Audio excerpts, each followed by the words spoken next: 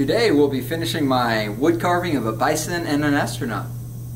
Bison, astronaut, carved.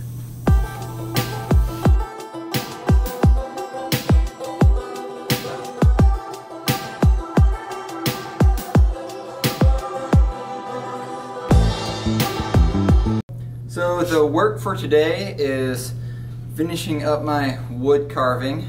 This is one that I've worked on previously that's kind of my mock-up for what I'm doing with this entire body of work. So I have a carved figure out of some laminated reclaimed lumber, and then I have a structure underneath it with stretcher bars that are basically keeping these legs straight that make this sit at a kind of a low pedestal height that also could serve almost as a tabletop. This is painted with a milk paint. So today what I'm going to be doing is measuring and cutting and assembling the framework for the legs on my other pieces, and also painting it with milk paint.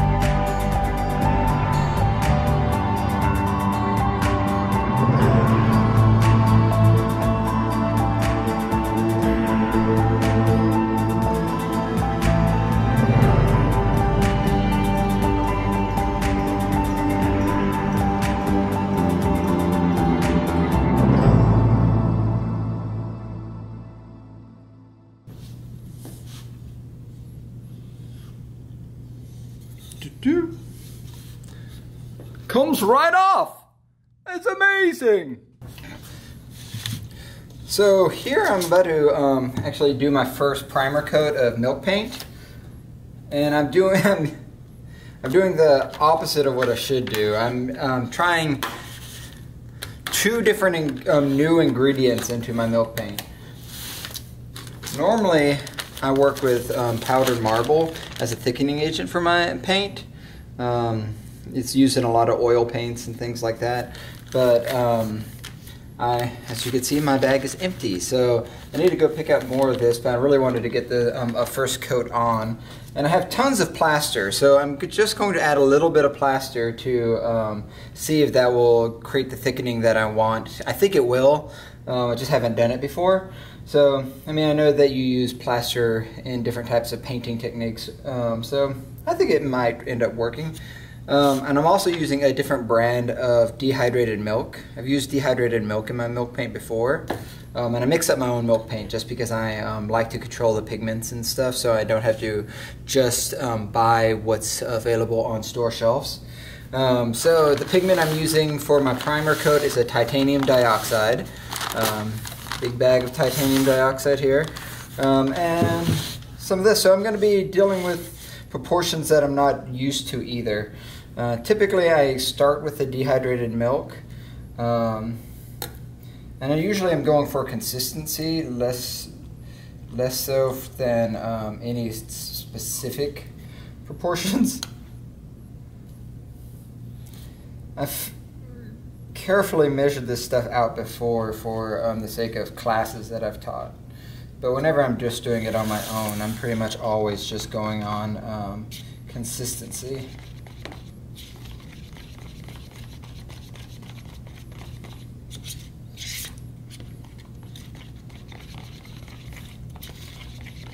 With just the dehydrated milk, I don't want it to be very thick at all. Just want to make sure I'm getting all the clumps out. And now I'm going to go with some the titanium dioxide.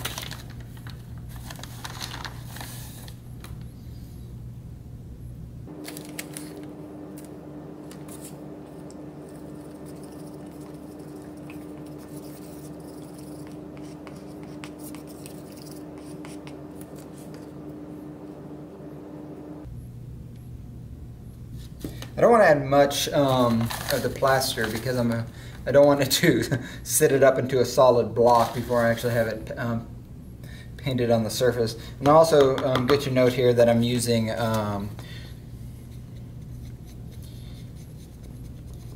regular room temperature water. I'm not using warm hot water, because if you're using anything warm or hot around plaster, it's going to set it up a lot faster.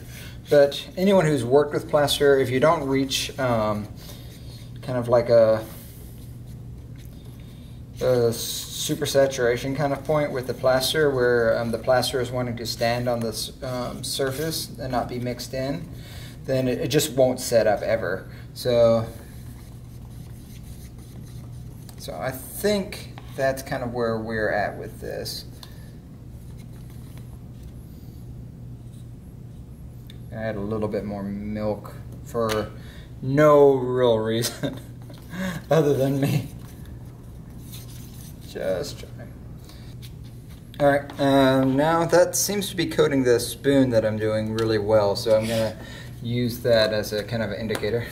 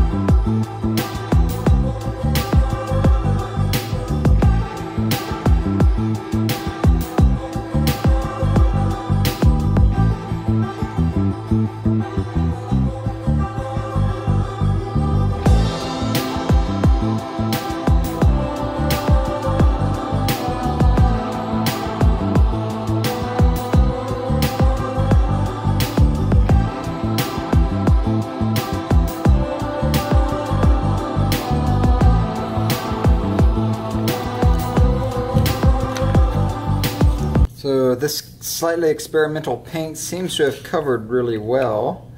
So now I'm going to do a little bit of touch up, give another coat, and then I'm going to flip over and do the bottom.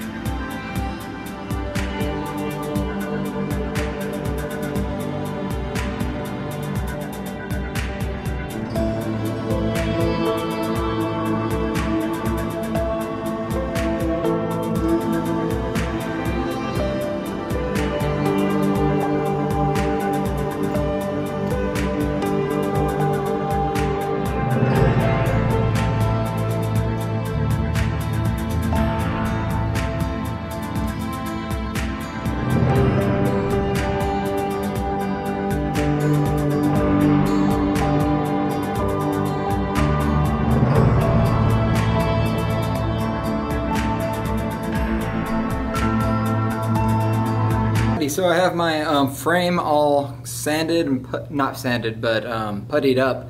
About to be sanded.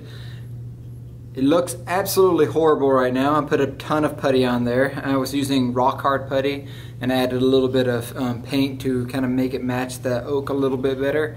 But I went a little bit heavy on the putty, but once I sand it, most of it's going to go away. I know I'm going to do quite a bit of sanding, so yeah, there'll be a lot of sanding, but it's going to be fine. Be fine, I promise.